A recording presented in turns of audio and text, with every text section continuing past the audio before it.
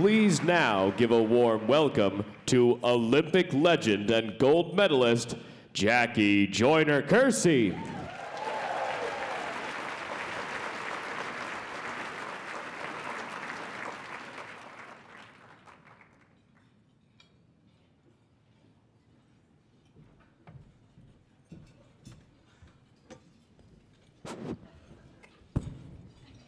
That's how we do it, huh?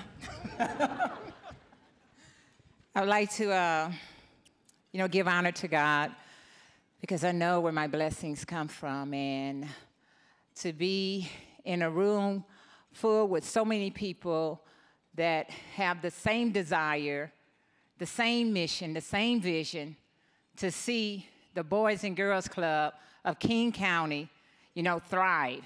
And without you all, there is no way Boys and Girls Club, not only in this county, but across America, could do the things that we know that Boys and Girls Club do. So Lisa talked about it earlier.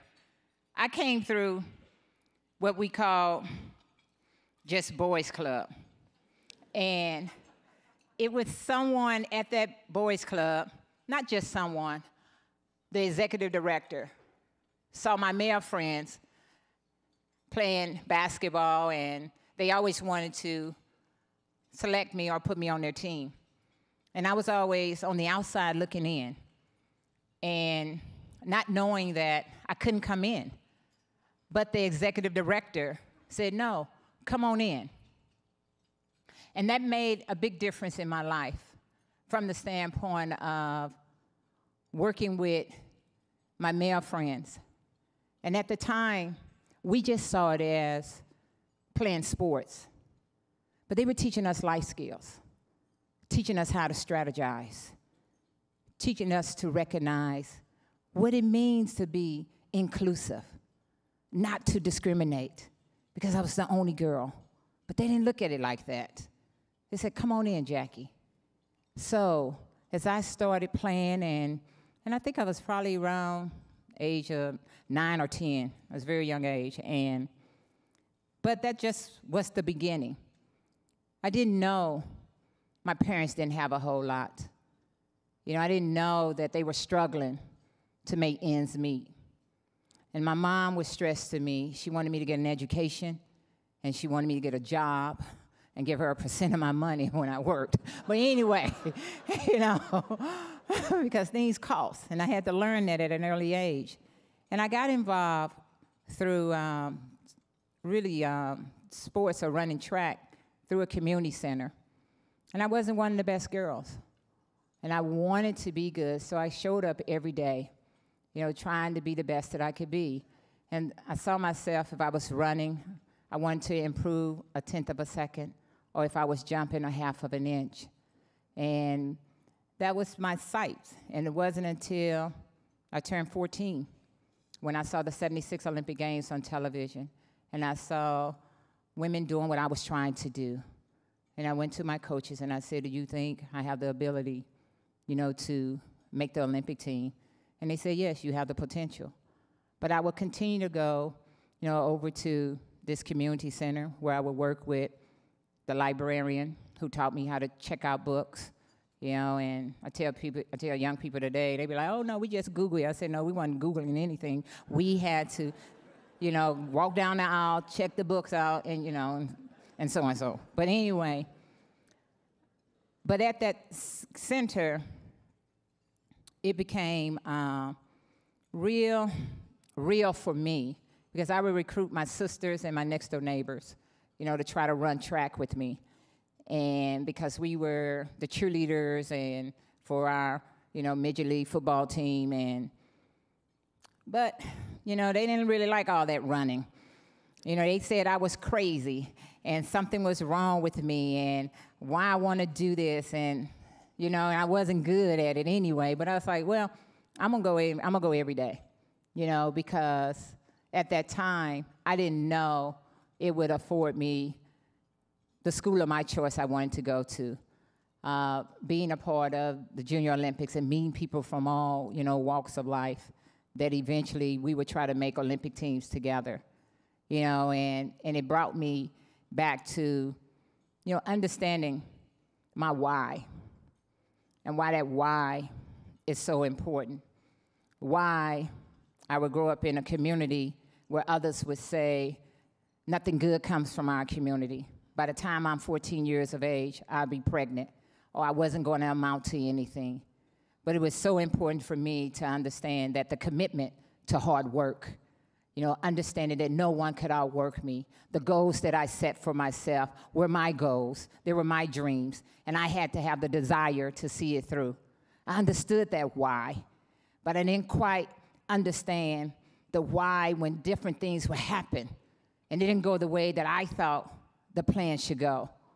So now I'm going through high school, and I'm getting a scholarship.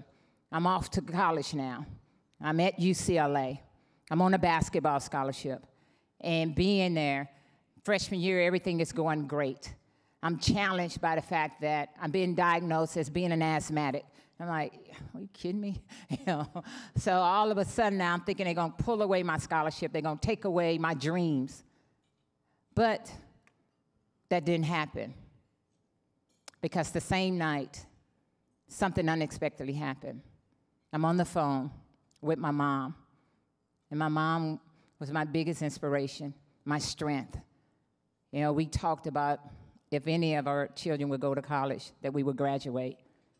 And I'm on the phone with her, and I'm trying, hard to not say I'm homesick, because I didn't want my mom to worry.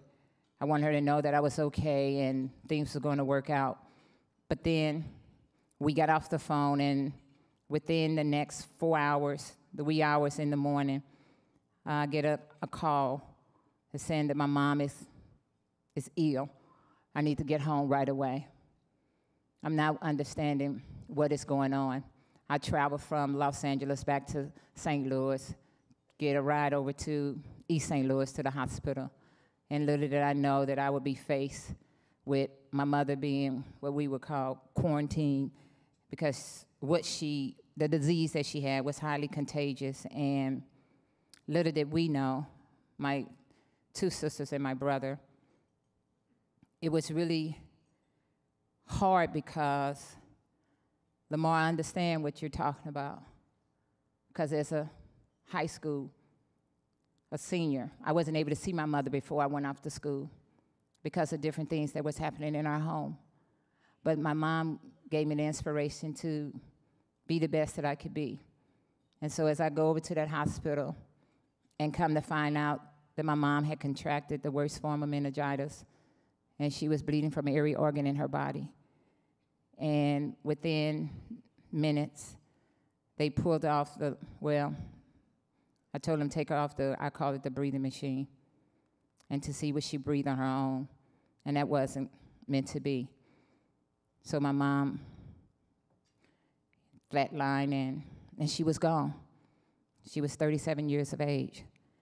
And I looked up, had to figure out a way how I'm gonna help my 2 younger sisters, and my brother is older. And I wanted to go to where I would find love, happiness, and people that would embrace me. Try to go to, quote unquote, what they called the boys club. And this was 1981. And it was closed. So I go to the community center. Padlocks are on the door.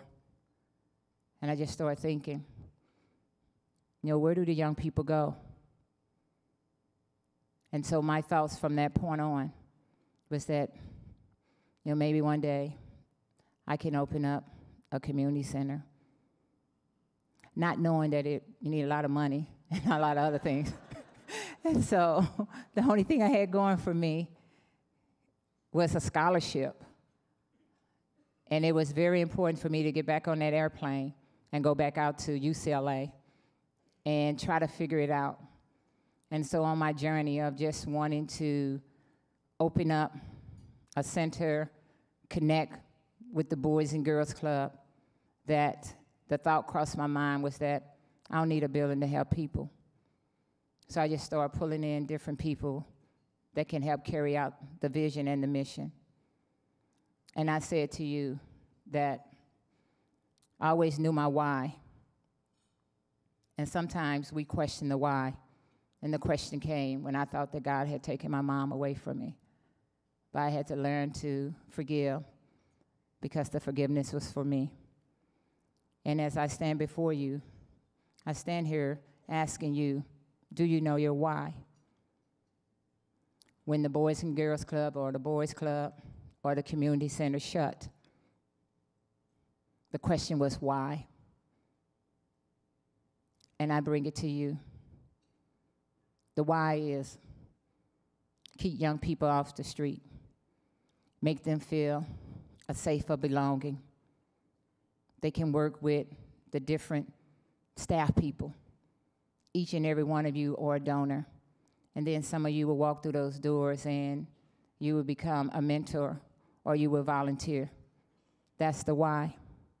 That's why we need Boys and Girls Club, not only in this county, but across this nation. Because without them, there are a lot of young people that feel lost and they have nowhere to go. But when they walk through them doors, they walk through them doors knowing that they are loved and they are cared for. And so for me, I stand here alone, but I don't take the credit because there were a lot of people that saw the potential in me that I did not know that I had. And as I wrap it up by saying that my philosophy in life has always been, and it's my husband's quote, so I can borrow it and claim it too. I challenge you with it. Those that know why would always be those that know how. God bless you and thank you.